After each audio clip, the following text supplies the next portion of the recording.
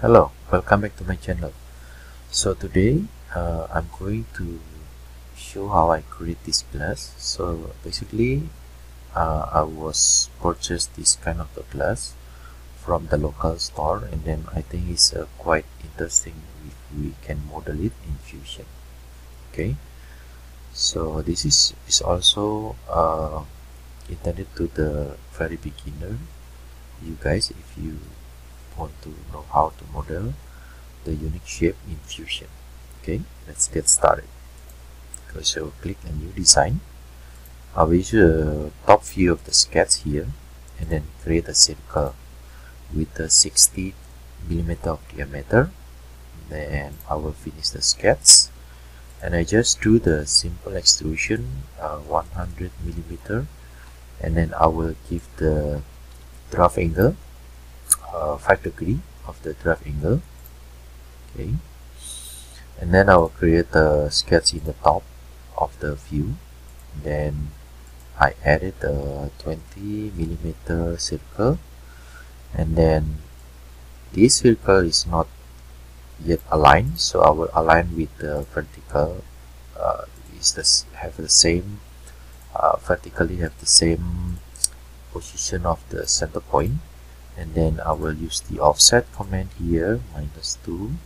So -2 is a thickness of the glass, and then I will use the tangent here to this here, tangent. Okay, and then I will go finish sketch, and then I will do the same at the bottom part, and then this one, the edge here, I offset -2 is the same. Okay, then I will finish the sketch. Okay, so I will add the rail, which is to guide the Loft command here. So I will use the create a new sketch, which is at the left plane here, and then to clearly see the sketch, so you can activate the slice command here, and then I will use the project to construction line. So this guy here, and then this circle here, so they will project it to the particular location here.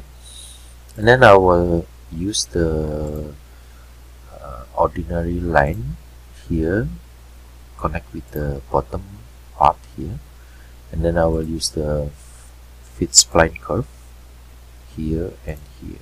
Okay, so one tips from me, if you guys want to use the spline, you have to keep the number of points as less as you can.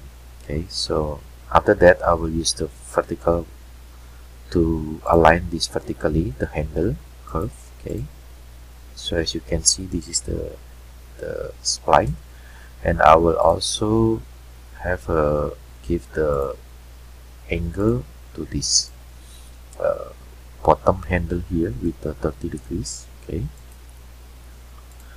after that I will give the dimension here 25. Okay, and then I will make it this one, and this one is the same length. Okay, so as you can see, this is the curve here, which is to be the guidance of our loft. Okay, so after that I will just simply using the loft command from this surface here to the surface here as a profile, and then for the rail I will use this. Oh no, wait, this one is already selected. Okay, so let me redo again. So from the bottom here to the top profile. Okay, as you can see, the red color here is loft, but I want to edit a rail from this guy here, the rail 1, and then also the rail 2. Okay, as you can see, they will follow the rail, and then the operation is cut.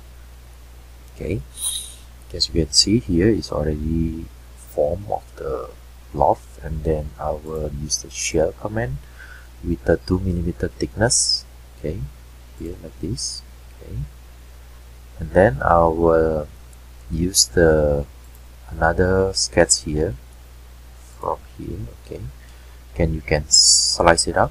so you can see the profile here, and then I will project the top very outer edge here, and then also the intersect. Why I choose intersect is because the sketch will intersect the plane which is the sketch my sketch lies on. Okay, so I can click OK, so they will have a line over there, and then I will add an arc from this here and then here, and then I will use the position over there. Okay, as you can see, it's not yet tangent, so I need to put a tangent concern between those two.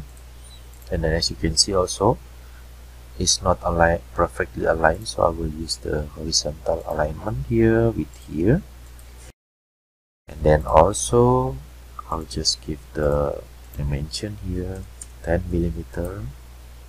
Okay, finish sketch, and then I use the extrude to the symmetric, and then they will extrude all.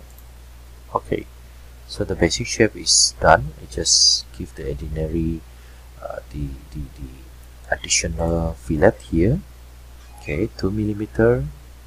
Okay, I will use the fillet from the bottom here, 1 millimeter. Okay, and then I will use this fillet over here, here and here, also using 1 millimeter. Okay, and then the last one I will use the fillet over here, use the 1 millimeter as a fillet, but there's an error, so you just simply edit the tangency, okay, to perfectly created the fillet. Okay, yeah, it's done. The glass is already done. It's the same with the shape which is we want to integrate to model. Okay, please like my video. If you have any question about this modeling or this tutorial, please don't hesitate to leave a comment in my channel. Okay, thank you. Bye bye.